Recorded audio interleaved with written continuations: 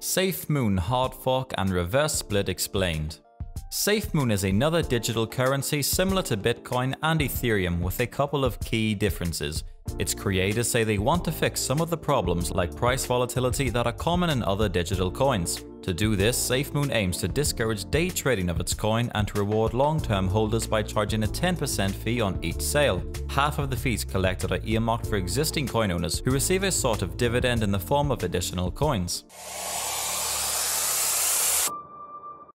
Hello guys, and welcome back to our crypto channel. Today in this video we will be discussing current updates on Safemoon and explaining hard fork and reverse split of Safemoon. But before we get further into the video, make sure you're subscribed to our channel.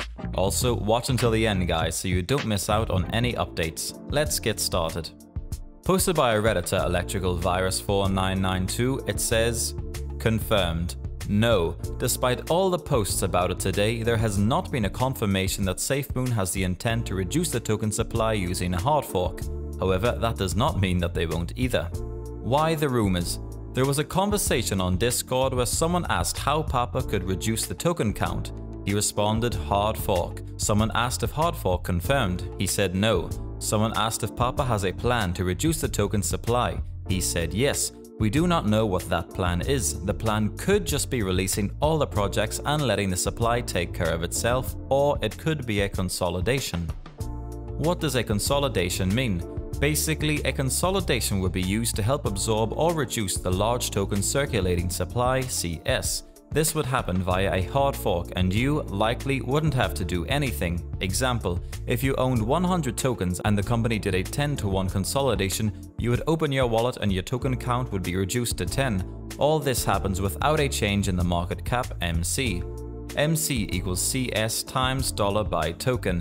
That means that if you owned 100 tokens at 0.1 each, that would be $1.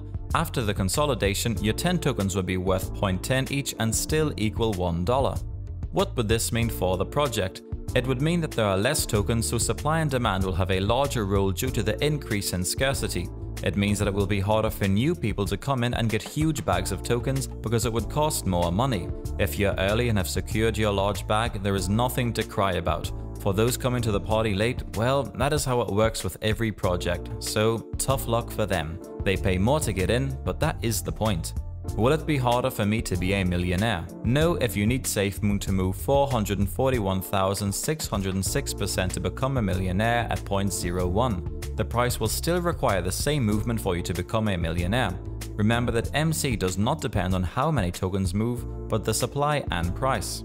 If a hard fork happened, despite what others are alluding to, it will not be harder. If anything, I would actually expect it to be easier.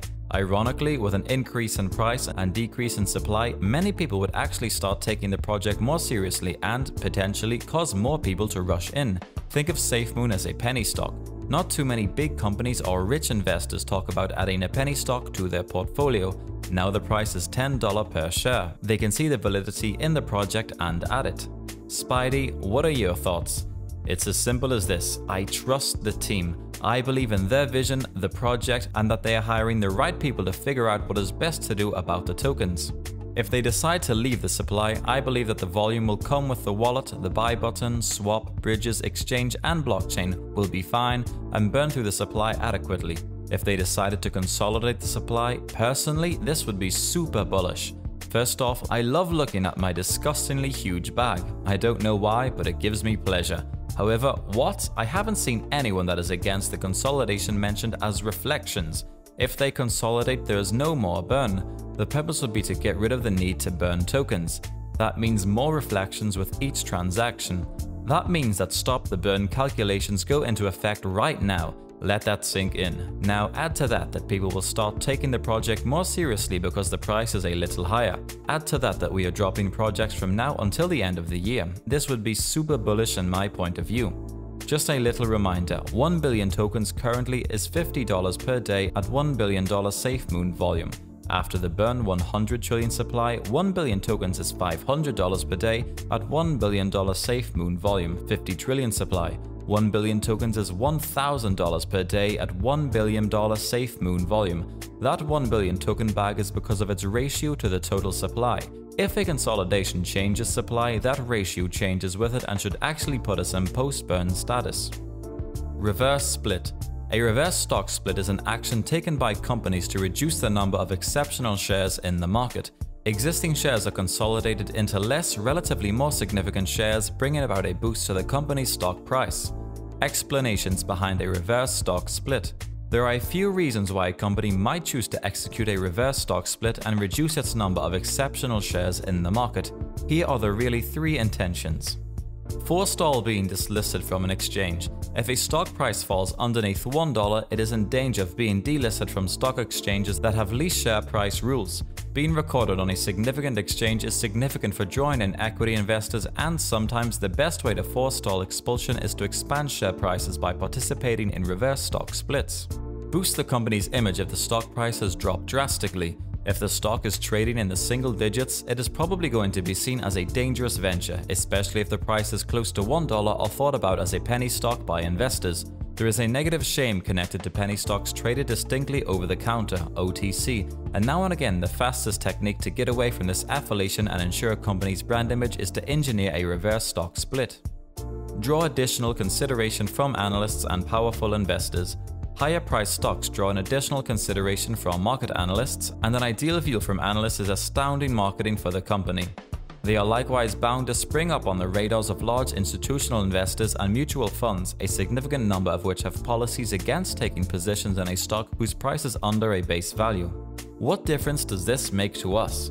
In the stock market, if a stock falls underneath $5, it is considered a penny stock, which can have regrettable underlying meanings. Huge investors are more disposed to treat penny stocks as hazardous speculations or stay away from them altogether. Indeed, in the crypto domain, tokens with a price beneath $1 are frequently excused as shitcoins.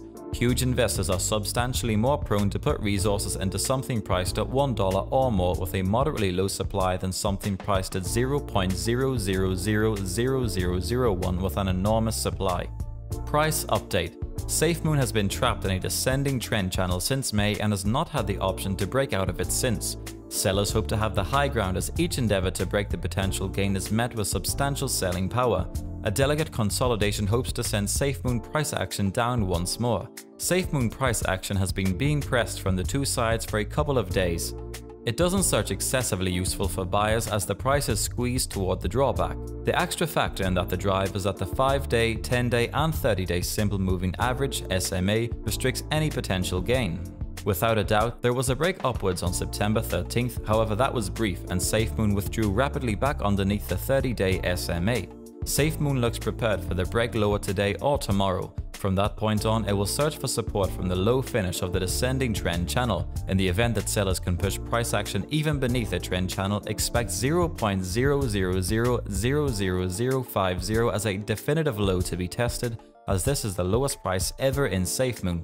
Should Safemoon price action fall for the buyers, anticipate that another attempt should break over the 30-day SMA and test the upper band in the sliding trend channel. Anticipate that should be around 0.000003. Do like this video. Also, subscribe and share to our crypto channel. Do let us know your thoughts about Safemoon's hard fork and reverse split in the comment section down below.